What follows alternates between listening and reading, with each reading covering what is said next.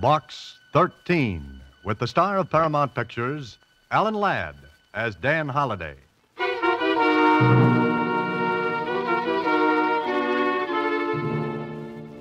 Box 13, care of Star Times. I know my life is in danger. I think you can help me. I'm desperate and don't dare go to the police.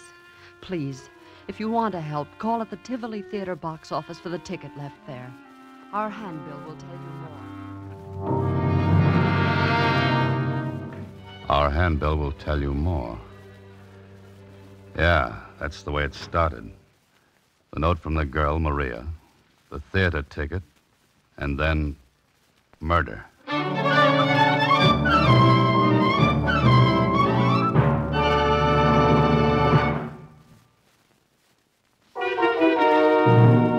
And now, back to Box 13.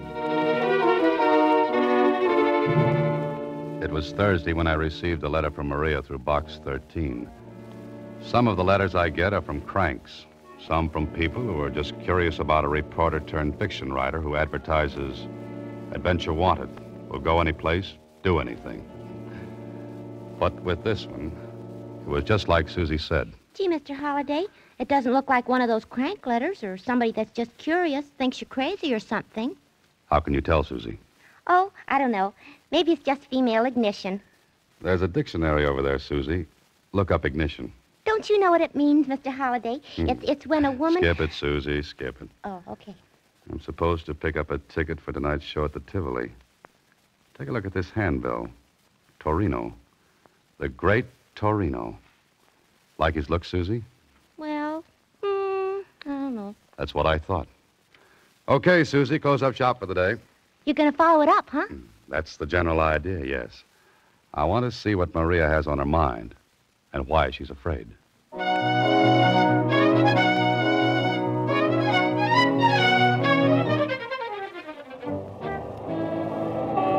This was it. I picked up the ticket at the Tivoli. A big poster told me this was a charity affair with the acts doing a two-night stand. Tickets, $10 a throw. I circled around the lobby, looked at the acts advertised, singers, dancers, a dog act, and then there it was. A big life-size cutout of the Great Torino, complete with mustache and goatee. Nice-looking guy, maybe too smooth-looking, but it was what he was doing that made me take a better look. He held a rifle to his shoulder and was aiming it across the lobby at another cutout. And this one was a girl. Pretty? Mm-hmm. Big eyes, maybe a little scared-looking, and looking straight across at the Great Torino, and right into the barrel of that rifle pointed at her head. Well, if this was Maria, she had a right to have something on her mind. Anybody who stands up and lets a rifle be fired at her is earning a living the hard way. I was thinking about it when the call buzzer zizzed in my ear. I drifted in with the crowd during the overture and took my seat, first row right on the aisle, easy to get at. An usherette shoved a program in my hands. The Great Torino was scheduled next to closing. Okay, that meant I'd have to sit through the rest of the acts.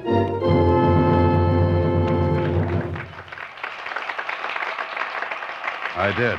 It was skipping. But the Great Torino was something different. He had two assistants, a girl and a good-looking young guy. It was a magic act with class, and Torino was clever with his hands.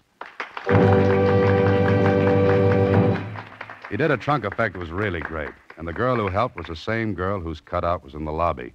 Torino tied her with a rope, slipped a big canvas bag over her, and locked her in a trunk. He fired a shot, and bang, the girl came running down the aisle. And the trunk she was put in, well, empty. All done in a split second, too. The Great Torino took his bow, but I noticed something. When he reached out to take the girl's hand and bow with her, she managed to be busy at something else. Okay. She didn't like him. He gave her a funny look, then walked to a rack and picked up a nice nickel-plated rifle. I sat up in my seat because the girl threw a quick look at me and a tiny nod. No one would have noticed it but me. I looked back at Torino, who was speaking. Ladies and gentlemen, I wish to call your attention to my final effect. A most dangerous one. So dangerous that few illusionists will attempt it. the history of the magician's art has recorded several deaths during the feat. My assistant will go into the audience now and select a committee of volunteers who will please come upon the stage. Maria, if you please. So the girl was Maria. I guess my cue was to be selected as one of the committee. I raised my hand. She picked me. I went on the stage with 4 others from the audience. Stood there while Torino went to the footlights and spoke again. Please, the music. No music. Please, no music. Thank you. Now, ladies and gentlemen, I shall give the gentlemen of the committee this rifle. It may be examined thoroughly. Also, 3 bullets, which they may mark later for identification. Gentlemen, the rifle. And here, the bullets. Please mark the lead in any way you choose, unmistakably. We took the rifle and the bullets. And the Great Torino, well, he had the audience sitting on the edges of their seats. No one knew exactly what was going to happen, and Torino wasn't going to tell them until the right time came. Then one of the other men on the committee spoke to me and... Bullets look okay to you? As good as any bullets can look. 22s, huh? Yeah. How do we mark them? Initials? Yeah, good idea. The 3 of us cut our initials in the lead. That all right with you, mister? Good. How about the rest of you? Suits me. I've got a knife here. Yeah, let me see the rifle. Yeah, sure, here. Rifle look okay? No gimmicks? Well, not that I can see. All right, my initials are cut in the bullet. You want to cut yours? Oh, yes. I cut my initials, DH, in one of the bullets. So we had 3 bullets with initials cut in the lead. No chance for substitution. Then Torino took the rifle and the bullets. Thank you, gentlemen. Grazie tanti. You are satisfied? Sure, I am. Yes. Good. Now, if you will all watch closely, I shall load the bullets in the rifle. So, and what is your name, sir? Holiday. Good. Then, Mr. Holliday, if you will please hold the loaded rifle until I am ready for it. Oh, sure. In this way, there can be no trickery. Ladies and gentlemen, you saw me load the marked bullets, yes? So, and you have the loaded rifle. Good. Now, ladies and gentlemen, may I introduce once more Maria. Maria? The young lady is as courageous as she is lovely. Maria, you will take your place, please. Mr. Holliday, would you care to shoot at Maria? Oh, no. No, thank you. Then that leaves it up to me. No. The rifle, please. Oh, here you are. Thank you. Ladies and gentlemen, I shall ask for complete quiet. Thank you. Maria, you are ready? Yes? I'm ready. The Great Torino walked to the other side of the stage. He raised the rifle to his shoulder, pointed it at Maria. She was pale as death. Her arms were tense, tight. Perspiration stood out on her forehead, and on mine, and on everyone in the audience. Then, so help me, this is what happened. A bullet appeared between Maria's teeth. She let it drop to a plate she held in her hands, then... And 2 more bullets popped between her teeth and fell to the plate. No one in the audience moved. No applause, just that tense feeling. Torino walked over, took the plate. His hands never touched the bullets. I'll swear to it. He walked to me and the other 3 men with me, and... Gentlemen, you will please to identify the bullets, yes? This one. Initials T.G. That's me. Yeah, that's mine, all right. Thank you. And this one. K.R. Mine. Thank you. And the third, D.H. That's mine.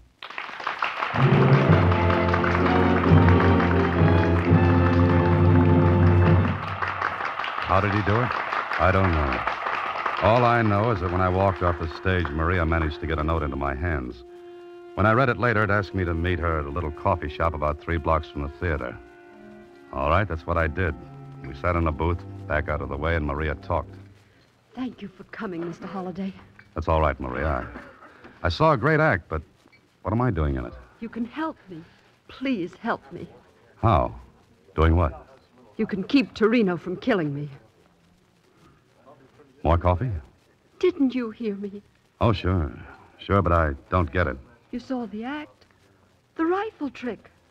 Yeah, it was great. Then you must see how easy it would be for Torino to kill me while doing it. Slow up a little, Maria. Let's start from the beginning. All right. You saw the other assistant. You mean the good-looking kid? That's Billy. I love him and he loves me. Then what's your problem? Torino. He hates Billy. And he hates me for loving Billy. Jealous? Insanely. Well, quit then. I will. After tomorrow night's performance. But why wait if you're afraid? I won't be afraid if you're there. What could I do? Be on the committee again.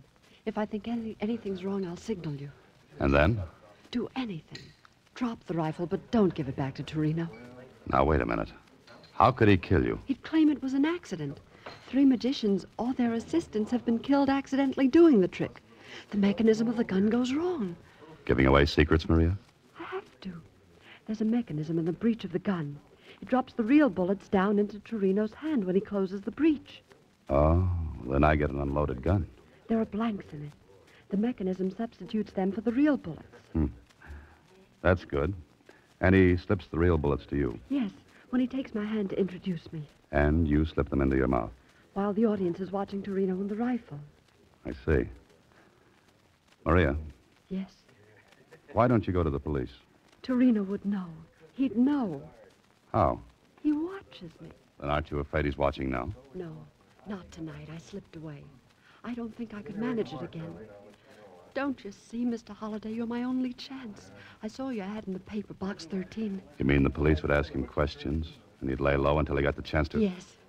Will you be there tomorrow night, Mr. Holliday? Look, I have a ticket for you here. The same seat. Please. Please. All right, Maria.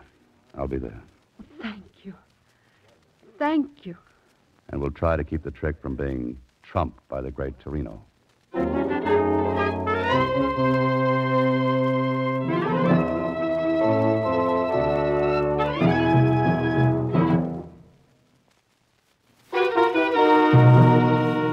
And now, back to Box 13 with Alan Ladd as Dan Holliday. Well, it sounded like a great assignment.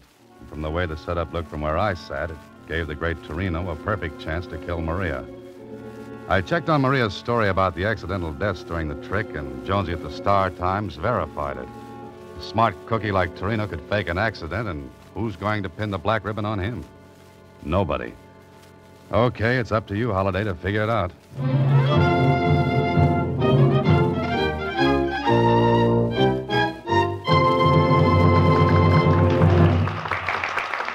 The next night, I sat in the same seat and watched Torino go through his act.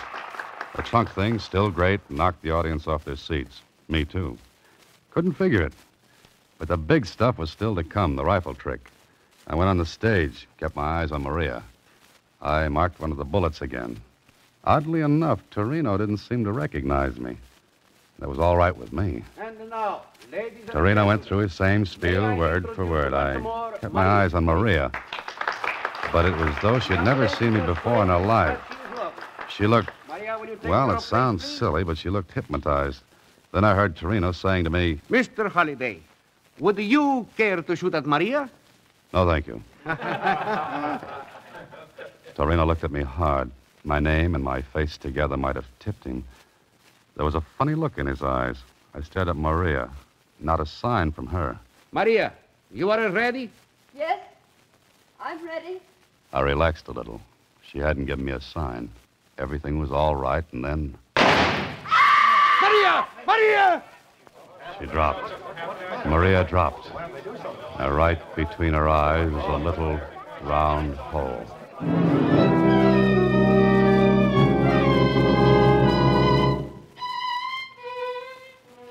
Look, Holliday.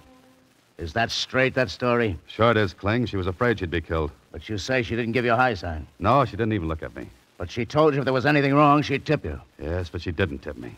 Okay. Sergeant, Yes, sir, Lieutenant. get Torino over here. Yes, sir. All right, Joe. Lieutenant Kling wants you. Got any ideas, Holiday? I'm dry, bone dry, Kling. What about this guy, Billy, she told you about? I told you. I tell you, Okay. it was accident. Something she was go wrong. Please. Quiet. Now It is look. accident. She's wrong accident that happened. You son, I am an artist. You tell me I do something wrong. No. It is wrong. Holy accident. mackerel. I've said it Sergeant. a million times. Sergeant. I have done Yes, this sir. trick Put this guy in his dressing Europe, room and every keep him place I there go, till he it blows never off that anything. head of She's steam. wrong, you know. But Now, watch his please door. listen to me. And I the do window not from know outside. Yes, sir. absolutely Come nothing on, about it. Houdini. Come on, get going. It's funny, Kling. I'm hysterical, I don't think. What's funny? The girl, Maria, I don't think she knew me tonight. She looked right at me, didn't give me a tumble. Yeah? So? She told me she'd signal me if anything was wrong. I don't get it. But it looks as though she She what? deliberately let Torino fire a gun she knew was set to kill her. That makes great sense. I know, no sense at all. And besides that, You're there... get away with it. You're going to let him tell you it's all an accident. Well, don't believe it. He killed her. That's Billy. Kling, What? let me ask him a couple of things. Now, look, Holiday, I'm in charge of this case. You're in on a rain check. Okay, but I'm in, huh? Yeah, for the one reason that Maria told you about it, and He I... killed her. It wasn't an accident. Oh, I better go help the sergeant. Any objections if I mosey along with you? None. Just keep your mouth closed, that's all. Sure. So I listened while Kling asked questions. But there was something knocking at the back of my head, asking to be let in. Something I'd seen, heard, remembered. I didn't know. But what bothered me was Maria not giving me a signal. When she said she'd know if Torino was up to something. Billy answered Kling's questions. No. All I know is that Torino bluffed Maria. He said he'd kill her if he saw me hanging around her. Who loads the rifle with blanks? Maria. Maria. Did she do it tonight? She always does it. I don't believe it. Maria loaded the rifle herself. She did. Before the performance. So I got an idea. I left the stage where the investigation was going on, and I walked backstage toward the dressing rooms. I wanted to talk to Torino, but there was a large blue cop sitting at the door. He looked at me and... Well, Holiday, Oh, hi, Murph. I feel lousy. Oh, that's too bad. Say, think I could talk to Torino? No. Oh, now, look, you can watch and listen, tell Kling everything that goes on. Praying detective, Holiday? Nope, playing a hunch. What about? Why not listen and find out? And if you learn anything, tell Kling. And you might learn something good. You mean something that might break the case? Yeah, might. Oh, well, What's the matter, Murph? Can't you use a couple of stripes? Aye, sure. Oh, okay. But I'm standing right here, understand? Sure. Right. Hey, you, get up and... Oh, brother. Look. Ain't nobody gonna ask him no questions. No, I don't think he's in any shape to answer. A promotion, you say? A promotion? I'll be lucky if I ain't fouled up for good. This guy's been knifed right under my nose. That's right. Somebody stabbed Torino. He was as dead as Maria. And nobody saw anybody go in or out of the dressing room. There was one window. It was open. But the officer outside swore he had his eye on it. Nobody in or out. And nobody in the room but Torino. Well, the knife was in his back, so suicide was out. Kling and his boys turned the room upside down. Torino's apparatus and trunks were shoved around. Still nobody. And it turned out nobody had a motive for killing Torino except Billy. Me? Me? Are you crazy? I never left the stage. I was talking to you. I was answering questions. I can't be in two places at once, can I? He was so right. Kling was tearing his hair. Then more questions. The rest of the acts were strangers to Torino. Knew nothing about him. I was thinking about it when something hit me. Something Billy had said. While Kling was still firing questions, I got to a phone.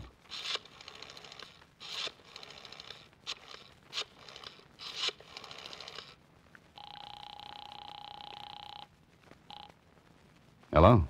Oh, hiya, Kenny. Still running that private eye? Swell. Do something for me, will you? Okay. Put a man on the Tivoli Theater right now and get him to tail a guy named Billy. Huh? Here's what he looks like. About 5'9", stocky, light complexion, wearing gray suit.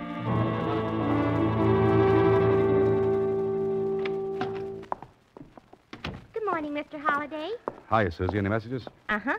The detective agency called. And what? What's the message? Oh, I wrote it down in shorthand. Here. Trailed Billy in shoe. No, wait a minute. Ooh, terrible ink. I got it. To insurance company this morning. He placed claim for a double indemnity policy for his wife, Maria Baker. Hey, wait a minute, Mr. Holliday. That's not all. That's enough. I'll see you later, Susie.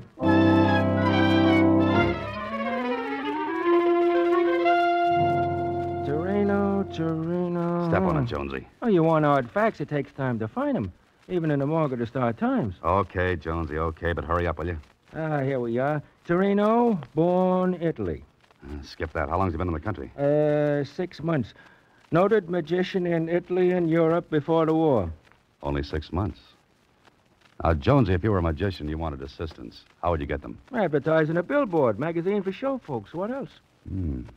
Where can I see the last 6 months' copies of the billboard? I got a local office in town. All the copies you want. Hey, where you going? Thanks, Jonesy. Be seeing you. I've got a lot of reading to do. 6 months' copies of the billboard.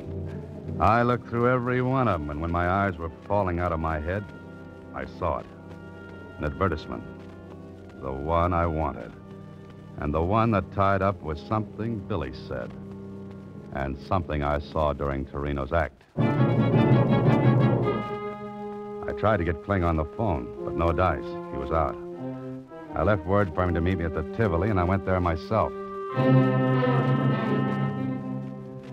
There was nobody there but the watchman. The $5 bill got me in. Oh, there's no place gloomier than backstage in an empty theater. I headed for Torino's dressing room because I had a good idea how someone got in and stabbed Torino, then disappeared. I opened the door, stepped inside. It was dark. The shade on the window must have been down. I was fumbling for the light switch when somebody pulled the shade on me. Oh!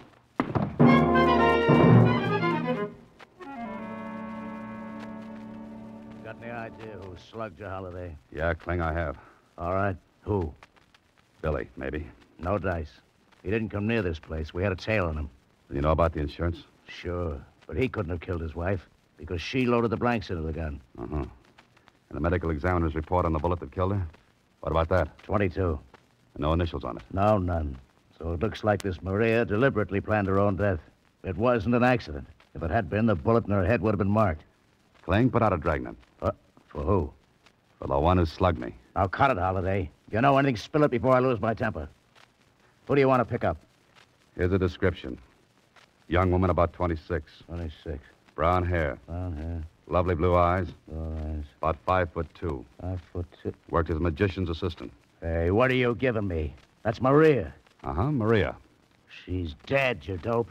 You mean her twin sister's dead, Kling. Twin sit. What are you talking about? The trunk effect Torino worked could have only been done with twins. Billy tipped me off on it. Billy? Sure, when he said nobody could be in two places at once. And Torino advertised in the billboard for twins. You aren't dreaming this. Put out a dragnet for Maria. Who stabbed Torino? Maria. She got her twin sister to take her place in the rifle trick last night. That's why I didn't get a signal from her. The sister didn't know me from Adam. Now, look, Holiday, we searched this dressing room. There was nobody in it when Torino was stabbed. Maria was here. Look. False back in this cabinet. Good old magician's gimmick. She was here all the while. Maria and Billy took out an insurance policy on her and planned to make me the patsy. Because I'd testify that she told me Torino hated her, that she was scared. Torino was knifed to keep him from spilling about the twins. Billy was in the clear on that. Because he had an alibi when Torino was killed. Okay, Clem? Okay. We'll put out a dragnet.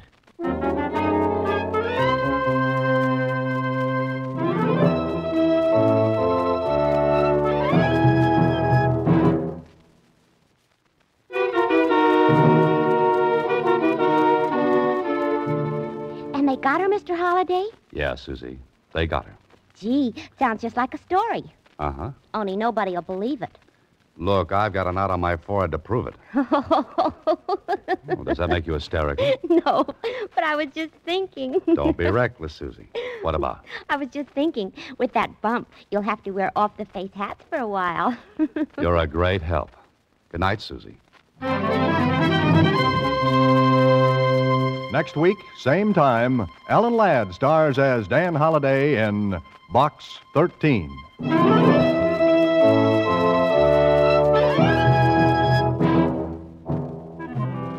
Alan Ladd appears through the courtesy of Paramount Pictures and may currently be seen in Wild Harvest.